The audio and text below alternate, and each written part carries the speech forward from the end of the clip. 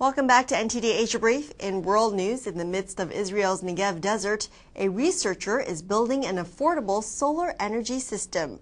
Our very own Israeli correspondent went to meet him.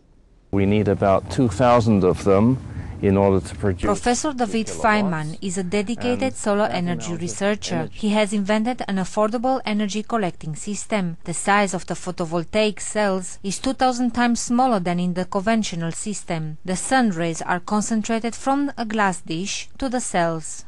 If instead you use a dish, a smaller dish of about just 10 square meters rather than 20 square meters, and a single cell just 4 inches by 4 inches to provide the electricity, then the whole cost of the system, the main cost of the system, is the dish itself. And since dishes are made out of metal and glass and conventional materials, in terms of dollars per watt, they're very, very much cheaper than conventional photovoltaics.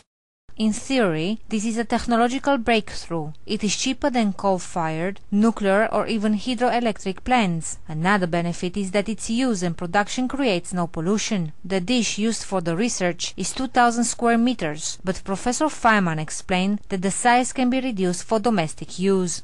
And this kind of dish would you would place in the garden of your house, or possibly on the roof if it's a flat roof, and that would provide most of the energy requirements of a typical household. Professor Feynman shares with us his hopes for the future generations. I hope that the situation with my grandchildren is that they will talk to their parents one day and say, "Is it true that once upon a time people didn't use solar energy for generating electricity?"